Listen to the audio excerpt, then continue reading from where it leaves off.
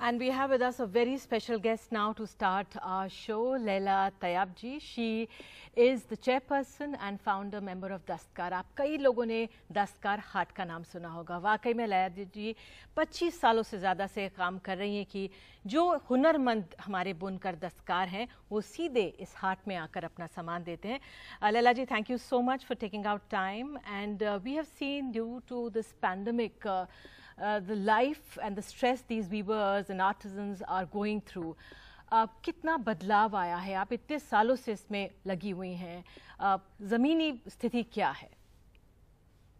Well, you know that I was talking to a group of craftspeople today, veteran craftspeople who have been through the decades watching what is happening to craft in India. And they were saying that this pandemic and the lockdown, which was a result of the pandemic, was worse than demonetization. It was worse than the Bhuj earthquake. It was worse than any natural disasters that they have seen. And I think when I asked them that what made this different, they said that before we knew that adversity had struck us or disaster had struck us, but when we came out of it, the market would be there. And the market was there waiting for us. I think today the problem is that craftspeople really wonder what the market is going to be like even when the lockdown and the pandemic goes away, because the economy has been so badly struck and people's purchasing power is so much less. And of course, the tragedy is that craft is not a priority. It is not the thing that people rush out to buy. And I think that that is what we have to change if we want something to change for craftspeople today.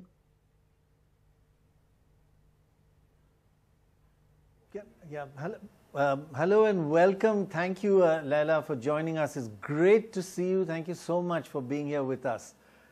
Frankly, you more than Lovely anyone to be in here, India Prannoy, and I'm has so spent happy so that many NDTV years has taken this initiative, because it's much needed. No, it is much needed. As you said, it needs to be a much higher priority.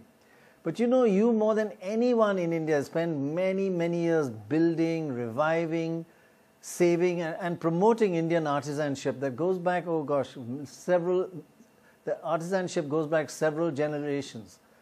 I wasn't saying that you and me go back several generations, I meant the artisans. Well, in fact, in many ways, actually, no, I would say in many ways your name is synonymous. Sorry? No, you say. Okay.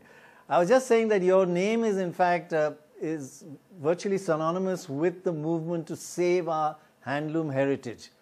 And you've traveled across India, the length and breadth of India. I just wanted to ask you practically, what steps should be taken to kind of ensure the survival and give a better livelihood of to our artisans, our weavers and craftspeople who deserve it? We're not doing them a favor. We are just so far treating them appallingly. And they're globally recognized as to be outstanding.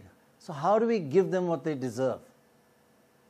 Well, I think that really craftspeople's strength is also their weakness, because they are, after all, they are part of our culture, they are part of our aesthetic, but also most importantly, they are part of our economy. But I think that this always sort of slips past, because craftspeople have always been there over the centuries, and we tend to take them a little for granted.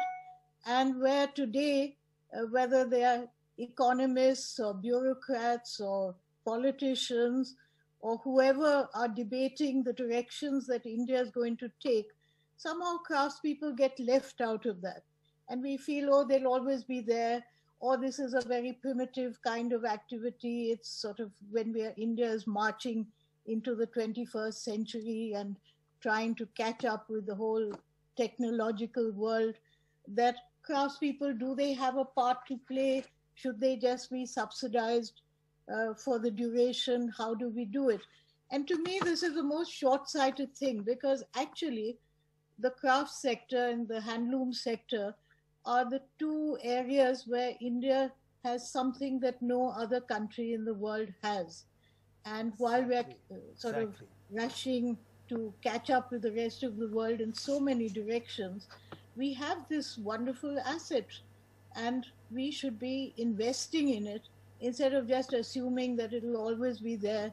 And one of the phrases which really gets my goat is when you talk about investment in the sector or some calamity that has struck the craft sector, you're always told that, oh, craftspeople are so resilient. The sector is very resilient. Right. I think that we have to stop saying that, and we have to think that if this has survived and has to survive, right, and has to continue but to Ms. be Tyabji, let me ask you, Vishnu amazing. here, and let me ask you, Ms. Tyabji, one question that comes to mind. If you had to tell our viewers one thing about why they should buy Handmade, what would that be? Well, it would be because, as I said, it reflects an Indian culture and aesthetic. It also means that in a world where everything is getting so uniform and branded, handcraft is the one way to have something which is distinct and unique to yourself.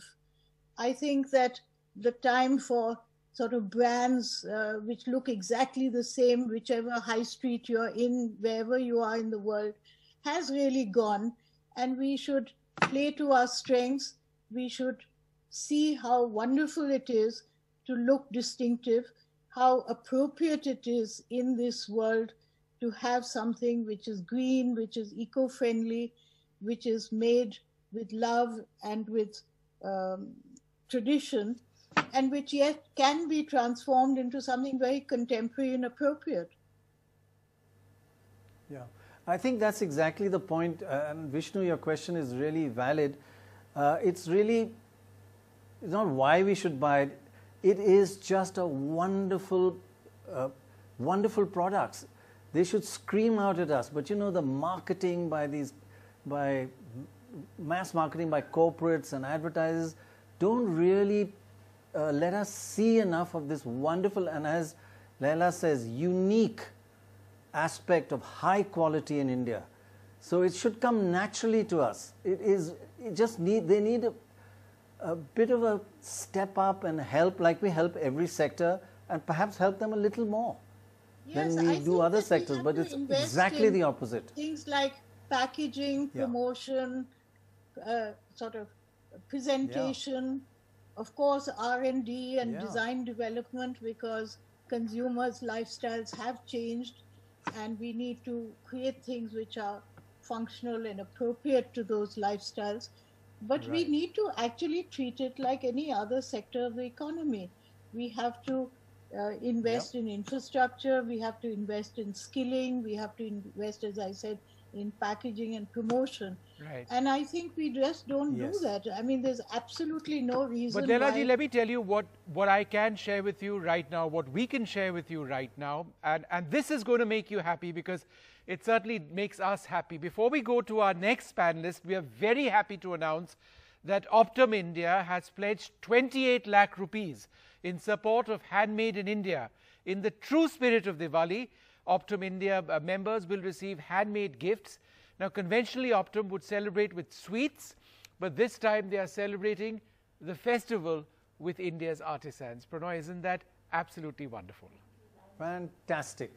I mean, we should all please come forward and use this opportunity to use the handloom sector and give gifts of handlooms of various types or artisan works of different kinds for Diwali. And for any gift, it really is a great idea.